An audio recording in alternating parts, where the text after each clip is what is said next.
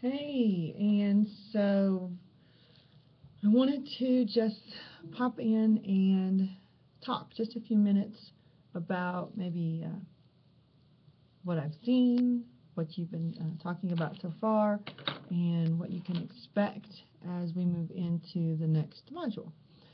So, to start, I really appreciated all of the thought and the introspection that I saw went into your video postings about when we were starting the conversation discussion.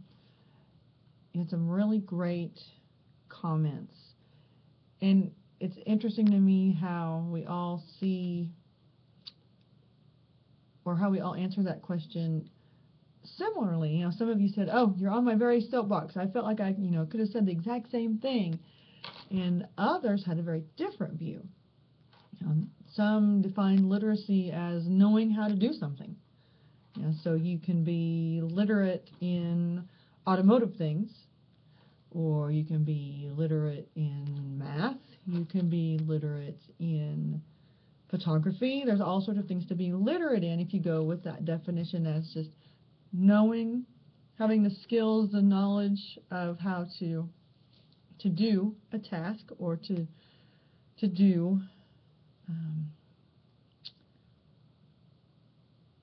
have a skill, or others of us said held more towards the traditional view of literacy, which is reading and communicating effectively. And I think they go hand in hand. I don't think anybody's right and anybody's wrong. It's not the object of this class anyway for me to say, "Oh, no, you're wrong." No, not at all. And like I told you previously, this is not where I want you to think that your statements have to be what I want to hear. That's totally not what I want. I just want us to think. And some of you pointed out about the whole critical thinking piece, and that's really my goal, is for us to embrace critical thinking in all our disciplines, from math to art to English to history to automotive and even to technology integration and to the library. And they're very critical, I think, in those two arenas. And that's why we are going to continue this week focusing on information literacy. In fact, that's what this whole class is about, is information literacy. And information literacy being the knowledge of how to seek and distribute, assimilate, acquire, I was going to say the same word again, information from various sources for various reasons, and to help other people do the same thing.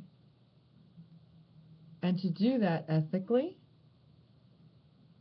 so that people's intellectual property rights are respected. So we're going to move into this week looking at a little bit more of why a change in thought might be, I'm not going to say is, might be necessary in today's classrooms. And one thing I don't want you to think is I want you to go back and change the world right now. No, I just want us to think. And if we can implement one thing in our current environment that's going to spark thinking, it's going to spark a little more knowledge about and use of information literacy skills, not just maybe in the library, but everywhere in the curriculum, then I've done what I want to, the aim of this class. It's about using, for me, as we said last week, as I shared last week, technology as a tool.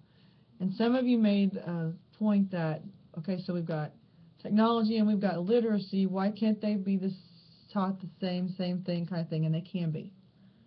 I think they should be.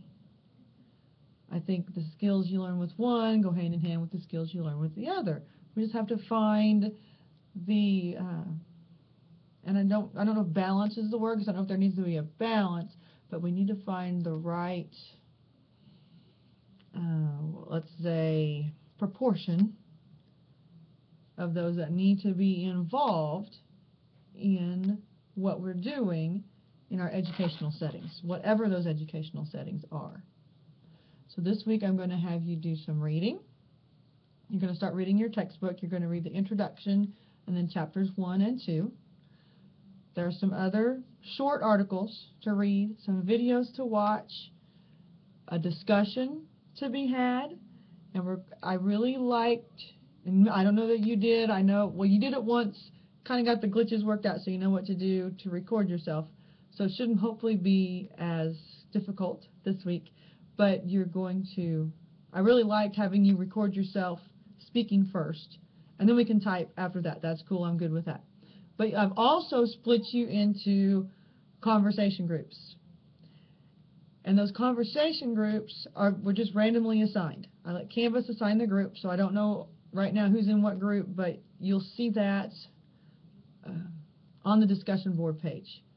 When you go in, I'll say these are the groups. And you'll also notice that your groups are names of coffee shops. And I did that on purpose just because I thought it might be kind of fun to give them names so you kind of feel like, oh, we're going to go to the coffee shop after class and talk about what we learned today, some of the ideas that we had, some of the questions we have, and that kind of stuff. And I have a feeling that the topic for this week's discussion is going to elicit some interesting conversations.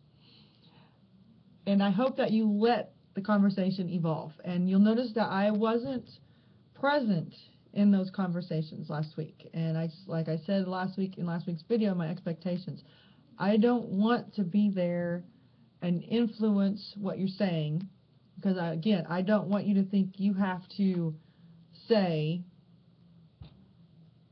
what you think I want to hear. I want you to process and reflect and step back and say, I don't know. Okay? So the idea is not to agree with me. The idea is for you to think and come up with ideas of your own. All right. And then there's also an assignment that goes with it, and you're going to be creating a word web, a mind map, whatever you want to call it. More directions for that on the assignment page. Just like always, if you have any questions, please don't hesitate to contact me, and I hope you have a fabulous week.